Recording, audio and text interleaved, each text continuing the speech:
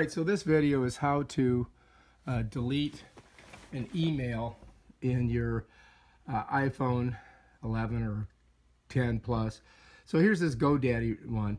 I've already read it. You can see it doesn't have a blue dot. So I'm just going to push it to the side. I'm going to hit trash. Alright, so now it's in the trash. But if you want to get rid of all of this, you can go back here. You can go to your trash, hit it, and then you can get rid of all of these emails by hitting edit, and then at the top it says select all. You just select all, and now every single email that you have in trash is in there, and all you got to do is come down here and hit delete, and you hit delete all, and you just got rid of all of that junk that was sitting in there taking up space on your email. And that's how you do it. All right, if you like this video, to get back, you hit mailboxes, you go to inbox, and you're back in your inbox. All right, if you like this video, please subscribe to my channel and check out my other awesome videos on how to do stuff with your iPhone.